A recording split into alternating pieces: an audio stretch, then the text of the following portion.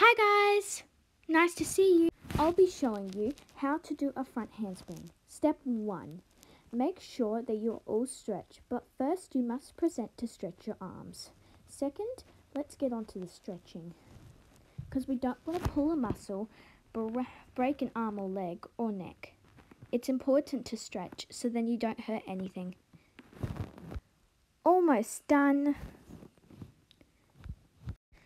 Alright guys, let's do this. Step 2. I want you to do 3 somersaults, like this. Do you think you can do that? If you can, give it a try. Almost done. There we go.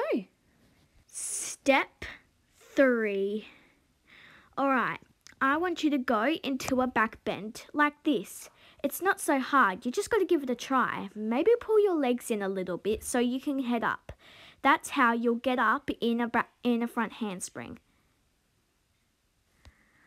Alright, step 4. I want you guys to put your foot forward like this and go into a back bend.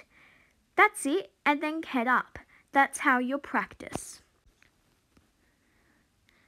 Step 5. I want you guys to practice this. It will be so easy. It's like this. It's basically like a handstand, just going down quickly. It's really easy. Make sure you do this every time when you feel like you're ready to go on to the next step. Step 6. I actually want you to do a front handspring now, like that, and then you'll be ready to go full out. Step 7. I want you to get your bounce so you can go full out with the front handspring.